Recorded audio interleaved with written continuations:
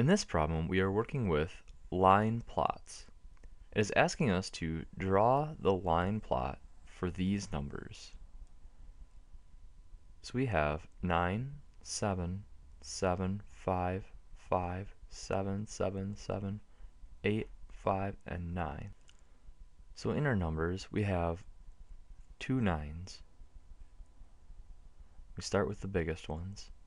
So we place two X marks above the number 9 in our line plot here.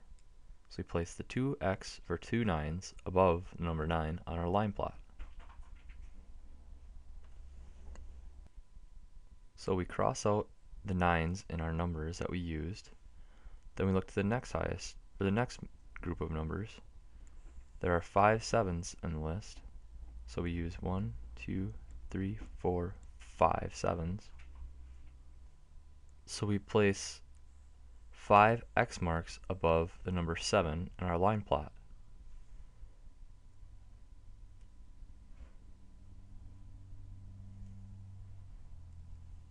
Here.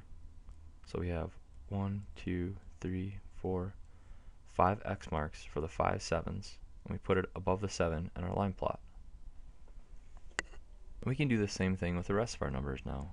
So remember, we already used our 9 and our 7s. So let's use our 8, put an X above our 8, cross our 8 out, and we have 1, 2, 3 5s. So we go above our 5 and do 1, 2, 3 X marks on our line plot, cross out our 5s, and we don't have any numbers left.